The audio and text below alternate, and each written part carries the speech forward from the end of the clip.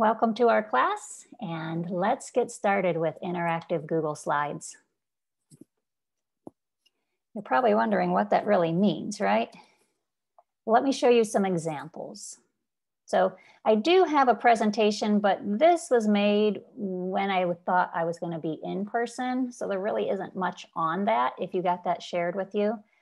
But I just actually literally made this a few minutes ago in the last class. And in that class, I was demonstrating how when a student opens up Google Slides, it could be interactive just because it has audio. So maybe they're interacting with that audio piece. And this is an example where I just went to the website, I copied and pasted the text from Robert Frost's poem, and then I had recorded, actually I've had that for a few years, this audio recording, and I gone up to insert menu in slides and I picked audio. Now certain audio files will work, others won't. So that's something to keep in mind. I had a music teacher even say to me recently, hey, not all my audio files are working. And I had suspected at the time she was recording them on her iPhone. And shoot, that M4A file may not play on a Chromebook. So make sure you pick a common audio file like MP3. That is the one that is universal and will will play on all devices. So after inserting this, all a student would do is click the speaker and it drops down a play bar. There's a metaphor we often use when talking about memorization. We say to know something by heart. All right, so this was my little example. What's really important if you are building an interactive slides file, and that's all the interaction is, read, listen, then make sure your audio file is also shared. It's very important if it's a screencastify video, if it's an audio, if it is a media file saved in your Google Drive, you gotta share the separate file. So this is inserted. I would have to go look for this file in my drive. So in my drive, if I was looking for audio files, I'll show you here. And I'm gonna grab any audio file. You don't, that was funny because I had a keyword stuck on there. There we go. I can look at the audio files on my Google Drive. I don't have to open them or anything. I go up to the toolbar that appears once you select a file, and then I go up to the share icon. The share setting your media, your audio, your Screencastify recordings need to have will be anyone on the internet can find it as long as they have the link. So see that? I can have public, or there was another layer of setting, but honestly, they're not going to find this unless you give them this link. And so it's wide open. They're only going to be able to listen or view that file. They can't change it or comment on it in any way. So that is the setting. Now, do you have to do this for every file? Not necessarily. You could go into your drive, make a folder, and call it audio files. And then share the folder. When you have a folder already set up to share the same way I just showed, guess what? Every file you drop inside that folder inherits the share setting automatically. So that will dramatically cut down the work and make sure those files are shared. Now I saw in here, I did have a file, jeans. So this is an MP3 file, and I'll show you if I wanted to make a spelling test. So an interactive Google spelling test in Google Slides. So people all the time ask me, how can I do a spelling test in a Google form? Well, that just might not work. So here I'm going to prompt the student, spell, let's see, click the audio to listen and type the word.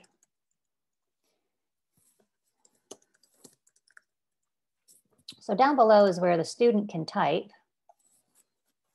I go up to insert and I pick audio.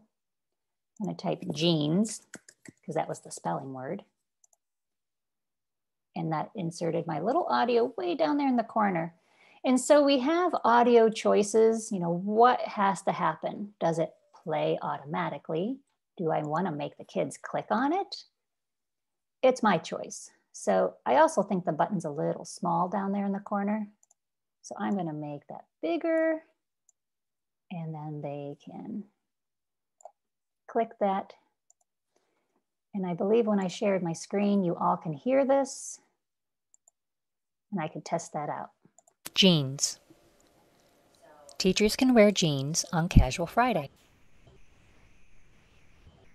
And then a student would go ahead and type the word they heard. So I am skipping the steps of going to classroom, assigning, making a copy for each student, but this is technically an interactive Google Slides file. Now, I want to clear out all our responses, and in our participants panel, if we have any teachers already doing this with audio, give me a green check, give me a yes. You already do this with audio in Google Slides. So look for your participants panel. You might have drifted off onto your own slides file. Nobody? Okay, Linda, great. Nina, just a few of you. Don't think it's for primary only. What about your upper level kids and you have a very complex strategy, process to follow, and you can add this personal touch of your audio recording to that presentation.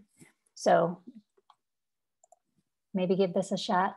Some of you are probably wondering though, what do I use for audio recording? And I just kind of gave you that example. Maybe your phone isn't going to give you the audio file you need. You can still record with your phone. You just need to record and then convert the file to MP3. And then, and I see Ashley asking in our chat actually, do I have a suggested voice recording? Not an extension, but there's several websites out there that they don't ask for anything personal. They don't save or track your audio. So you can do voice recorder right on your Microsoft Windows computers. So that's built in. And that will record WAV files, and those files will also play nicely with Google Slides and your Chromebooks. So you don't have to go online. And if you do use like an iOS device, you're going to make sure you convert your M4A file into something more universal like MP3. So MP3 and WAV files, those are the type you guys are going to want to try. So here's another example of another interactive file. Simple. The teacher has the title of this book. It's a read aloud. The students can play it. King of the Playground by Phyllis Reynolds Naylor. And then the students would come down and complete the story elements. Now the teacher didn't go too far with this. Maybe they could have added text boxes here for the students.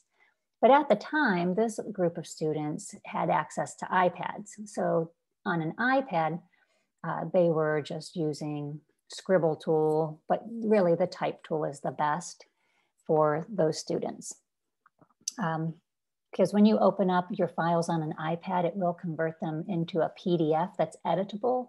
And on the mobile version of Google Classroom, it lets you have a drawing tool. So again, it's interactive because there's video portions. So some of you use Edpuzzle, and I know there's a session on Edpuzzle. This would be the simplified version of Edpuzzle. The nice thing when you insert video into Google Slides. King of the And I'm trying to get to the settings for this one to Playground by Phyllis. Show you all. I want my video. Reynolds Naylor. Options. Let's see. There we go. Sorry about that. Usually clicking would, the video would pop off to the side, the options I was looking for.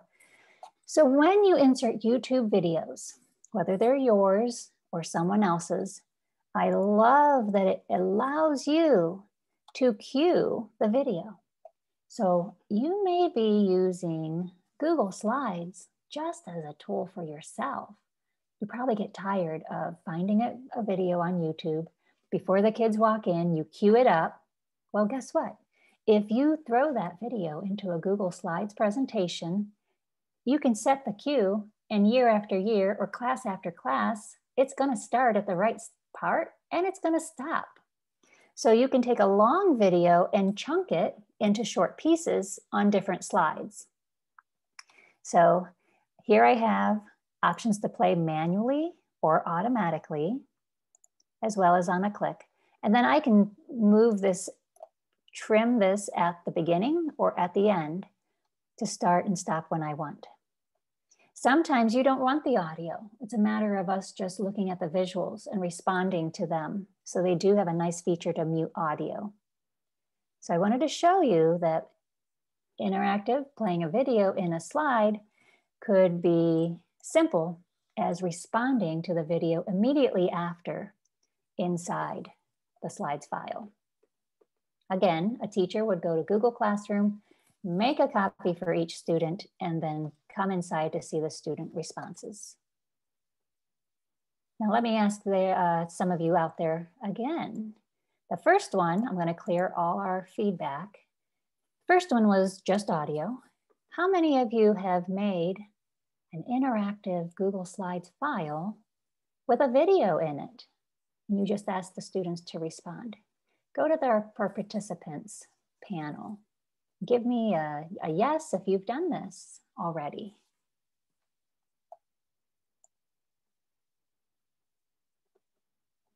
Okay.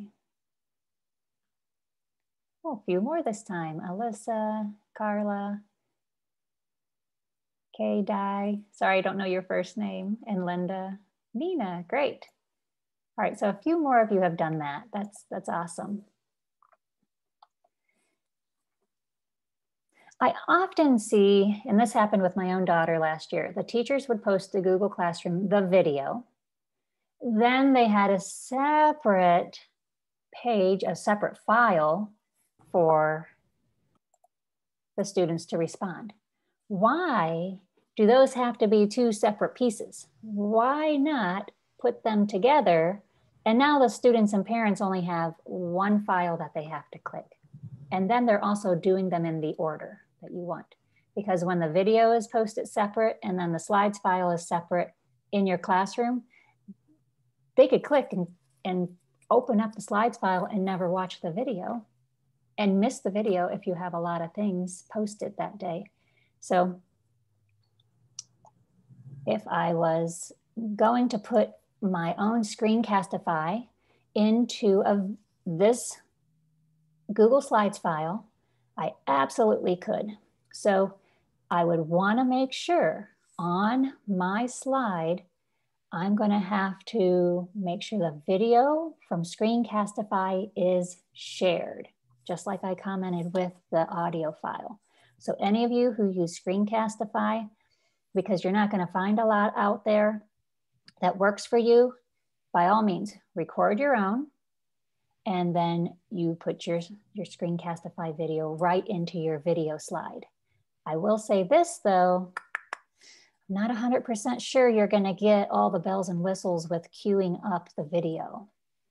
And so I will show you quickly here a simple way to make sure all your Screencastifies are set to go. I'm clicking here at the top right on the Screencastify extension. And then at the top, it lets you go to your recordings. So this is my Screencastify recordings. This is a folder that's in your drive. And so I want to go to this folder in my drive so I can change. I'm clicking at the top right on the three dots, open in Drive, and I'm going to change the share settings. So right here, Screencastify. And then I could have clicked this icon. It's telling me it's already shared. So I hit share. And there we go. Now, right now, mine is set that anybody in my group can view. I'm going to open that up. That way, all new Screencastify recordings will have this more open, easier to access link. So anyone with the link, that means that Google Slides file has my video in it, it's going to get access to my video. So I'm going to click done, since that's shared now more openly. Now let me quickly go to insert, and I'm going to pick video. And it's not coming from YouTube. I'm going to get it from Google Drive. I know I just did an ABC mouse video. Oh, I did Super Kids yesterday. So here is a quick video out of Screencastify. I'm going to hit select because I wanted to check to see if this video, and I'm just butchering my own file here, but look at that. Good glory, we're going to get the Q features even with our own Screencastify videos. So I'm kind of learning something there because I still use mostly YouTube in my situation. So I thought I'd demonstrate to show you your Screencastify videos can be queued up. So let's look at some more interactives because you're probably like, nah, that's not very interactive. And I apologize, this is more of a primary. It is a kindergarten activity. You can bring in images. And the cool thing, so here's one of the pros, the neat features of slides. While you're in the edit mode, students can have objects staged, waiting for them off the edges of the page. That's what is awesome here with slides. A lot of people, the first time they do an interactive, they thought that they were supposed to go up and hit present. You don't. Your kids, they don't. Don't go to present. You'll need to keep them in edit mode in order to manipulate and move the objects. So if I wanted to insert and go find images, you don't have to get these manipulatives from any place special, then there's search. So if I wanted a counter, maybe, counter, we'll see what I get. And it's not the math counter that I want. And I'm probably not doing a great job with my keyword. Let's see, math base 10. I'm still not getting what I want out of this search. And this is for Google's search. It is a public domain or anything that's copyright friendly. So I may have to pop out of this search to get exactly what I want. But I'm going to stick with fish then. I was hoping to just get a different style counter. I added PNG at the end, or I could add the word transparent. That way, the objects I bring in that are manipulatives are going to have a transparent background to them. So I don't see anything. Ooh, how about fish sandwich? Let's get this guy. He might not be what I want, but we'll see. Sure, he looks okay. I really didn't want the text. And so I will warn you, if you get something like this and you're tempted to crop, you say, okay, I'll just crop that off. There we go. Now that name is not there. I want to say that is a pitfall you want to avoid. Or if you bring in an entire picture with all the objects and then you just crop for each little object, I have a bad example I'll show you here. Avoid doing that if it's possible. But when you are trying to bring in manipulatives like this, they can be staged off the edges of the surface of the slide itself. If you don't know about this keyboard shortcut, and anytime you need to copy and paste on the same page, save yourself some time, Control and the letter D. So I'm going to show you here on my screen. I'm going to do Control, and actually I'm on a Mac, so it'll be Command, but Control D, D, D. I get duplicates. So anytime you want to quickly copy and paste, it's okay if it's just one item. But if you're duplicating objects, Control D on your keyboard is a nice shortcut. And now you have these manipulatives all stacked up. Now, when this one was made, they didn't let them all be scattered. They're all stacked right on top of each other. So the student thinks, that's cool. That's like the infinite cloner in Smart Notebook. So this is interactive because students can manipulate the objects.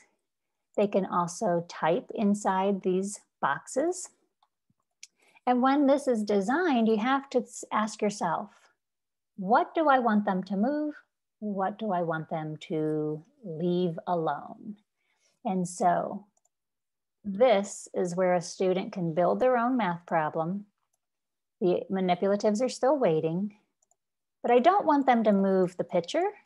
I don't want them to change. This should be a subtraction problem. I don't want them to do anything to the equation other than type numbers in these boxes. So that's a text box over each line. So some people insert an image in the background. And when you go to background and insert an image, that's going to lock that to the page so the students don't move it around.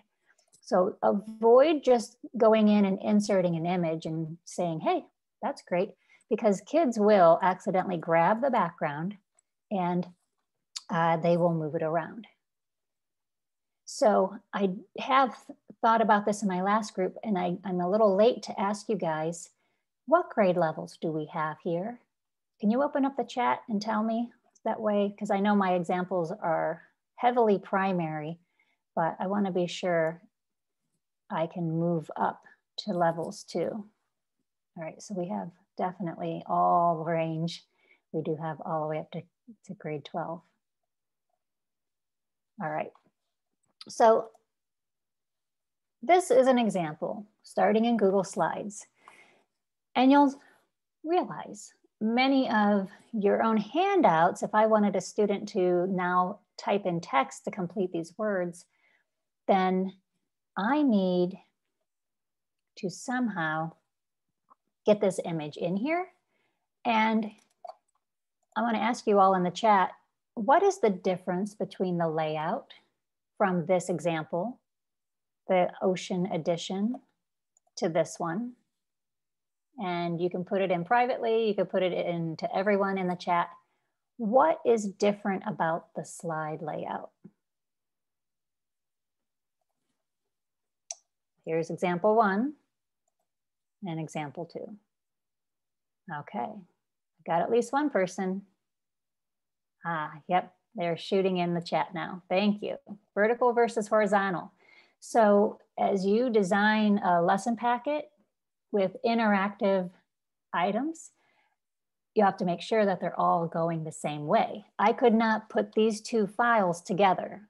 That would be a problem, because in Google Slides, it's only going to want to have one orientation. Where do you go to find that? You go up to File, slide down to Page Setup, and you can choose Custom. It's going to start on one of these standard widescreen or more landscape layouts.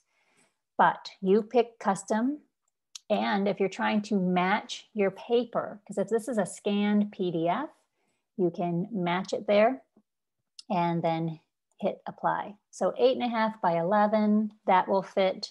And students then can just change this view so they can zoom in and work on the file to see each section. Now, this is just an image in the background. So let me show you here. If I go ahead and hit background, I need to have an image. I can't just open up a PDF. So to stage where you take a PDF and make it interactive, you're going to need that PDF open. So here I have one called Animal Adaptations. I want to make this interactive. I want the kids to type in here. Now, honestly, this is an example I use for Cami. I would say, if it's just text, go use Cami. You guys have the full license for that. That's the route to go. But it was the PDF that I grabbed this morning. Now I need to change the view so I can get the whole thing to fit on my page. So I'm going to zoom out a little bit. Looks good. Now I can use whatever screen capture. I have save and snip on Windows. I have screen grab, whatever I want to do. And then I don't have to go out with all those margins. And I now have a picture of this, a screenshot of this PDF. So that's step one. Step two, then you go into your Google Slides and select background. And when you click background, you're going to go choose that image. So this one happened to go onto my desktop, so I'll have to upload it. And on my desktop, let's look for screenshot. Oh, lovely. I could also drag and drop. And it's not looking on my desktop how I thought. There we are. Ooh, that's the PDF. So because my desktop's not cooperating, I'm going to go grab it and drag and drop. So here's my screenshot, drag and drop, and that's my image. If this doesn't match proportionately, you're going to see it kind of skew or warp a little bit. So keep that in mind. You could always play around with your dimensions under File and Page Setup. So we have a match. Then I can come in and I could add text boxes. I could put a note off to the side. I could have images or guidance for the student and make this interactive. Even though it was just a worksheet before, it's still a worksheet they can complete, but I can have an audio file read it to them or give suggestions. So let me ask out there, I'm going to clear out our nonverbal responses. Who out there has already done something like this where they have a worksheet and now you've put it into a Google Slides file to make it interactive? So look in our participants panel, go look for the little green circle if you have done this. So Amy, oh, I believe we have two Amy's. Nice, you two have done this already, and Linda. Okay, I'm going to ask Linda to start teaching some of these classes, or this one, because she's done a lot of these already. I hope you're getting something out of this. Sometimes, you know, you think you'll catch something new, and if you're doing many of these, then that's wonderful. So here's where I want to share some of those things to avoid, or pitfalls. And this was my daughter's first grade teacher's example from last year. And my daughter completed. This was nice. The background is locked. So I'm trying to click. I can't change anything there. Great. These are the objects to manipulate. Awesome. Now kids are apt to bump the mouse more than once. So, oops, I just double clicked. Can you all see what this teacher did to cheat? And I know it might be hard because of that background. So here's what I'll do. I'll copy this if I can. I'm going to copy and just put it on a new fresh slide. Let's do a blank layout. And please put it in the chat.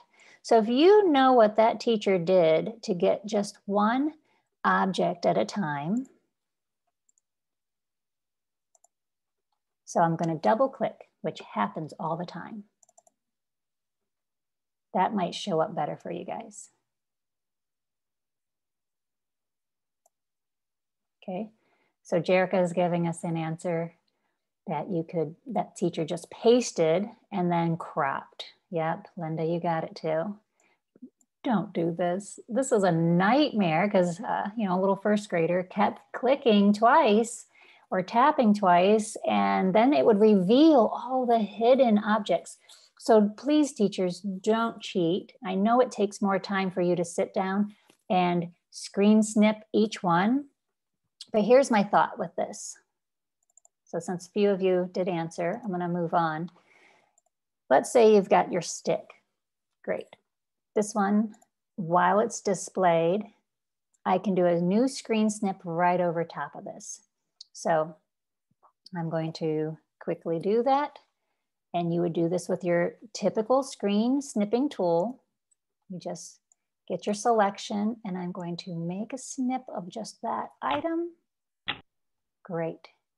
And then I can copy it, and then I come here and I paste it. They look the same, right? But we know one of these, if a student double clicks, that's it. That's all there is. And if a student double clicks here, yikes. So it is okay as the teacher, if you made one big snip off of the website, off of the clip art, wherever you got this, and you're just gonna sit here on the Google slide and go ahead, I'm not saving that one, and do another. Just snip them after you've made the group snip. And then I can copy, paste. So that's my advice or a tip to you. If you're making these interactive, please don't cut corners and crop in, because a student can. They're in edit mode just like you. They could come in and reveal the rest of the objects. And that's very confusing. All right, so I'm glad that we're getting something new for some of you, since I've seen very few of you respond that you've done these already. And let me look here at another bad example. So here is one, again, first grade teacher. So this was handed out last year in the spring. And I'm gonna leave it right there on that screen and ask some of you in our chat, what visually do you see? And again, this is first grade, but what is the problem here? Is there a problem? I mean, I am telling you it's a bad example, so I'm kind of giving you heads up. But the teacher has given us tiles, okay? And I purposely left one of the tiles misaligned. So you could see that this was a single tile. Oh, good. Okay, there's no borders. The boxes are a solid color, and it's okay. You know, you could have them be transparent. There's no guide, true, to start measuring where do we start putting our boxes. But I'm really gonna say, yep, that border. So if you're going to be measuring and using objects with students, it is not clear visually that this is 1, 2, 3, 4 boxes. It looks like one long bar. So please, I encourage you, if you're using shapes, which Google Slides is wonderful for, build your own manipulatives. Don't worry about going out and getting counters that I couldn't find. You can go in and build your own, and make sure they have a border color. And I did this on purpose and talked with the teacher about it. You know, yellow, make them nice and thick, a nice thick border. And then, ooh, what was that keyboard shortcut? That I could make copies of this very quickly. Anybody want to put it in the chat? Remind us. Okay. Carrie Miller, we got Control D, and Callie, thank you both. So Control D or Command D if you're on a Mac, bang, bang, bang. Now the teacher can have these objects here. Now, that's not the only problem with this activity. This one, this one was a fight. Let me ask you all, now that I have clicked this rocket ship, and I know it's a primary example, but folks in high school, this applies to all of you as you're making objects you would manipulate. So if I was taking different symbols and applying them and maybe building a flow chart, I want to be sure that the students can grab these objects easily. So anybody, you can unmute your mic or you can type in our chat. Okay, and I am getting one answer. And a question came in the chat too. So the answer, the problem, is that the picture does overlap the squares.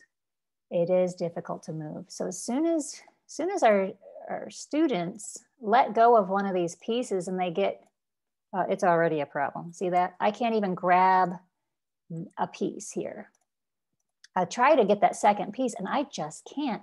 And the teacher rotated that so it made the border box overlap. So this is what you need to do, folks. Order. So I'm right clicking. When you make your interactives, make sure you send those objects. Really, that should have been part of the background image. So I have to send that now all the way to the back. There we go. And now the student can grab the pieces, the ones without borders. Much easier to do this measurement. You cannot lock these boxes. So a student could even come in here and resize it and say, oh, that's what I measured. And you come in and a little surprised. That's why I would put this item. It's not anything they should manipulate. It should have been in the background. So here we go. There is only 1 minute. And if you do have questions, by all means, please type them into our chat so you can ask. But this was originally, let's see if I have this opened up. I probably have taken over the screen that I had ready for it. But this originally was a worksheet, and I do know where that is, the AIL. There we go. A worksheet for cut and paste, literally. And so if you don't have students in person and you want to give them that same drag and drop, cut and paste type activity, this was the PDF. All I did was take the screen snipping of the top half, and then I did the screen snipping, oops, apologies, of the bottom half.